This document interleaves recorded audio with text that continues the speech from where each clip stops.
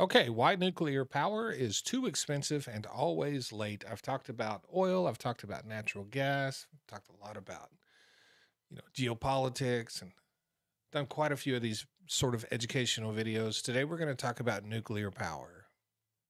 I've been getting asked about nuclear power since the beginning of time. And listen, I just want to say right up front, this is not an anti-nuclear power video. I think nuclear power is great.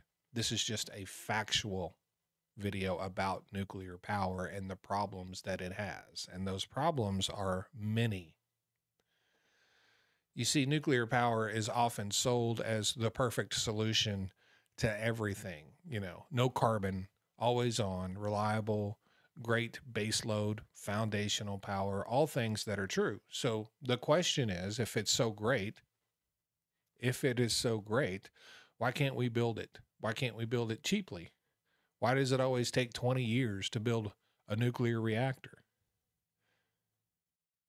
So today we're going to break down why nuclear energy is unaffordable, even though they claim it's one of the cheapest forms of energy. It's absolutely not even in the universe of that. That's not a thing.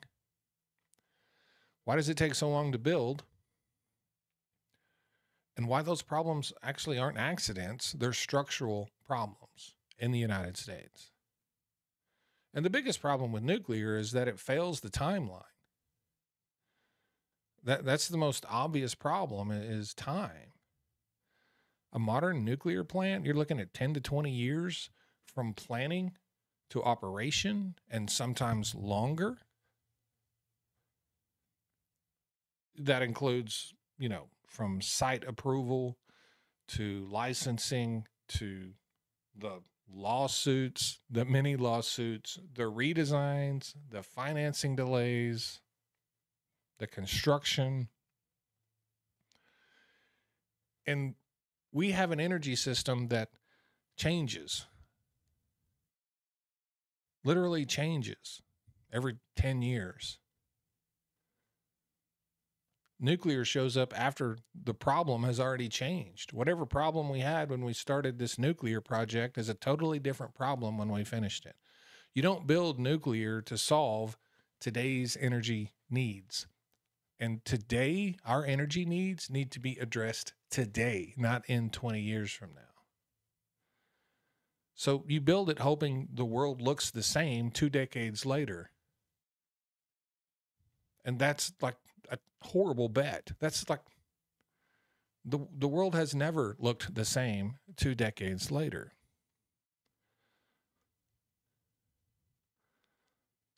The number two problem with nuclear energy are capital costs, which are insane. Nuclear isn't expensive because, the nuclear fuel is expensive. It's expensive because the construction costs are enormous. The financing costs just explode over time. Every delay compounds the interest on the financing. A modern nuclear plant, we're going to run you 10 to 12, $15 billion. Far more, always a lot more than any initial estimates. They need to just put a 30 or 40% contingency on any nuclear project estimate. And every year of delay adds billions of dollars in financing cost. A couple of lawsuits that hold up the project for a year can cost the company $1 billion or $2 billion. And all of those costs are absorbed by the consumers. That results in higher electricity prices. The Vogtle plant in Georgia is the perfect example. Went way over budget, took way too many years to build, and the people in Georgia are going to be paying very high utility bills for that nuclear reactor or that nuclear plant for like the next 60 years. And they were sold that on the idea that it was going to deliver cheap and affordable clean energy. And they're stuck with a 60-year I can't remember how many billions. I think it was 15 billion for one of the reactors. There's more than one. I didn't look it up. The costs were outrageous. And that's why no nuclear plant gets built without government backing. If nuclear were truly affordable, private capital, private equity, the folks with money, they would be lining up to write checks, but they're not. And the fact that you don't have people lining up to write checks should tell you everything you need to know.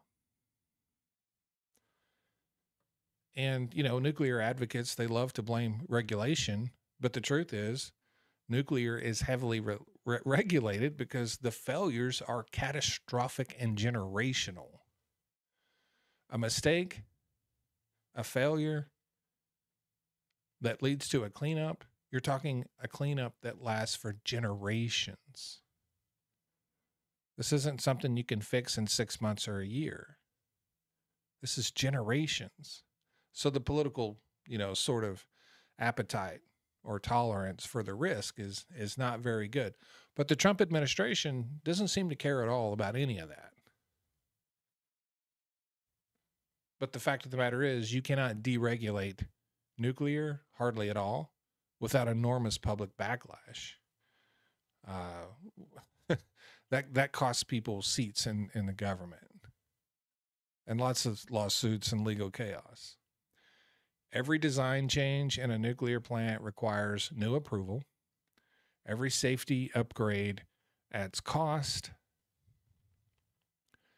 Every local objection causes delays. It's not bureaucracy gone wild. It's society saying, we don't feel safe. The risk must be minimized. That's what it is. And minimizing that risk costs money and it costs time.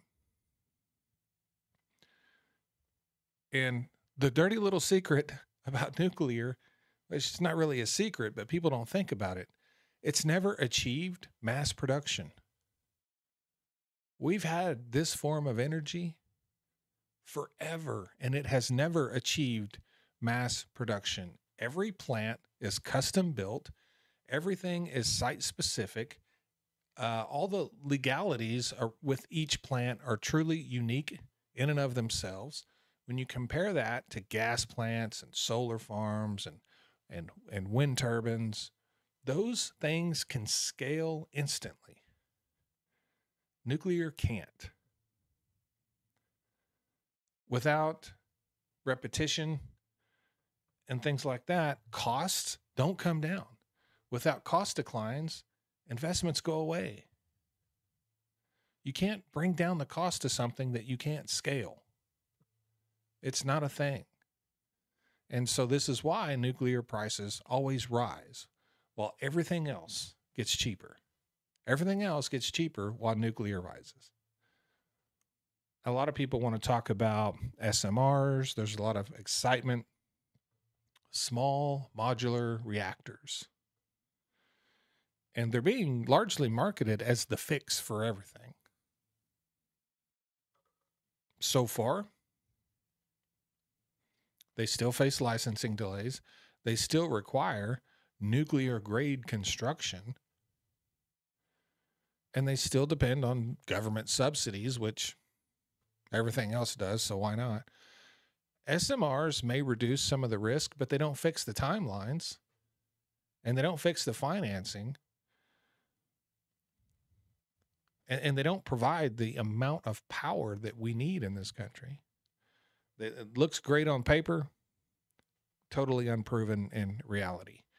And energy systems don't run on promises. That's not a thing.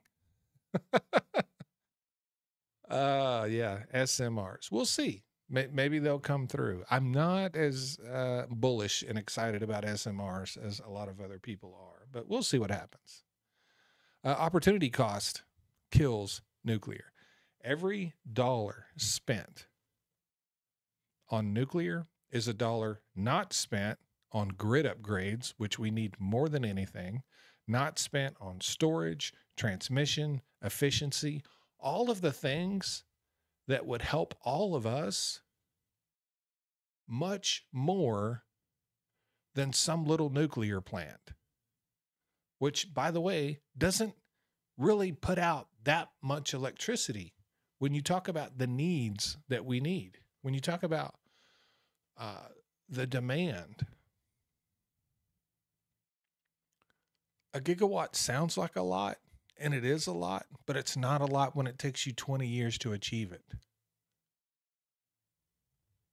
We were on track to add nearly 100 gigawatts of renewable power this year before Donald Trump took office and started canceling projects. 100 gigawatts in 1 year, 20 years to build a 1 gigawatt nuclear reactor. I mean, that should be all I have to say, honestly.